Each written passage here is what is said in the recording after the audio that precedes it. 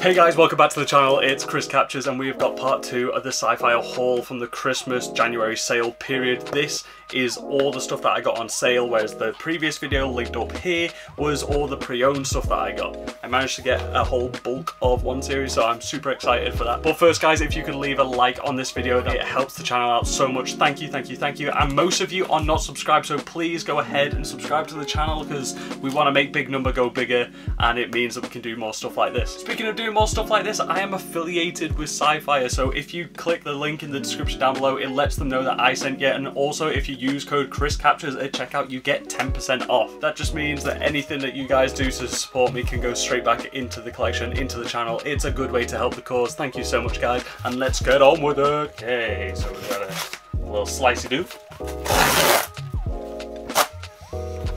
Ooh, that smells fresh, that. Okay guys, so if you've ever seen a SciFier haul, you'll know that you get an absolute boat ton of bookmarks every time you order. This is more than I think how many books are in the haul. It's crazy. So to start this haul, I've got all 3 volumes of a series. It's only 3 and done because it got cancelled really quickly in Shonen Jump, which I'm kind of sad about because what I read on the Shonen Jump app so far was really good, and that is a Yashimon.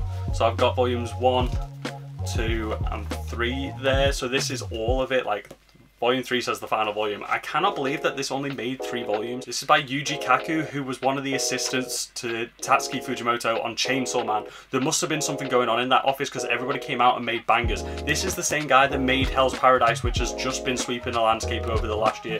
So I was so surprised when the Yashimon got cancelled after only 3 volumes. I think it basically follows this guy who becomes so strong that no human opponent is any challenge to him anymore. So when he finds a spirit yokai sort of hybrid which connects to the mafia, he ends up becoming their bodyguard so that he can fight demons and yokai instead. It feels like kind of like Chainsaw Man meets Yu Yu Hakusho type Yakuza family sort of stuff. It's a great series from what I've read in volume 1 so far, so hopefully all 3 make a good story and it doesn't just end a bit abruptly, but I did want to support the creator, so I'm super excited to read the rest of the series. The next 2 volumes are also from the same series. You'll be able to see it on the shelf behind me, and I am dedicated to try and finish the series, and that is Haikyuu. So I got volumes 11 and volumes 12. I honestly would have got more than this, but they didn't have 13 in stock, and I don't like having big gap fillers, so I just thought I would get 11 and 12 while I could, and then put that money into the next series that's coming up instead. So yeah, I am super excited to add this to the collection. And to be honest, I haven't finished reading all of these yet, but I've watched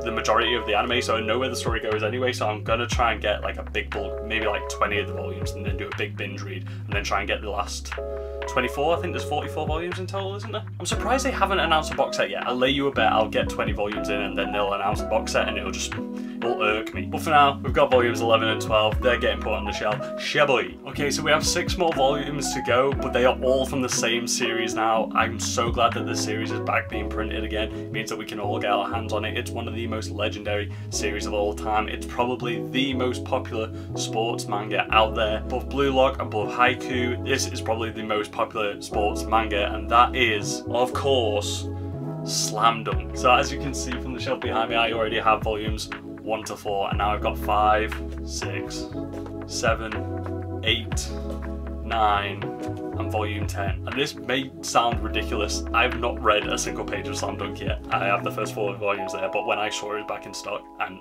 the prices of it, and then the discount from using code ChrisCaptures at checkout, I'll say it again. I've also got a bunch of friends who have also got discount codes out there, so if you want to go support another creator, please go check out my other friends who you see me interacting with on Instagram all the time, so please go check out their codes. Yeah, it may sound ridiculous that I've not read any of it, but with the discount I could not say no. While it was in stock, I had to get it. So I've got a big chunk of it up to volume 10, so I'm now going to read it. I'm going to binge all 10 volumes. I know I'm going to love it because I'm really into sports manga. I never thought like I'd be so intensely into sports manga, but I am. And I know this creator is one of the goats, so I know I'm going to love it. Also, look at these covers. They're sort of like watercolor pastel covers.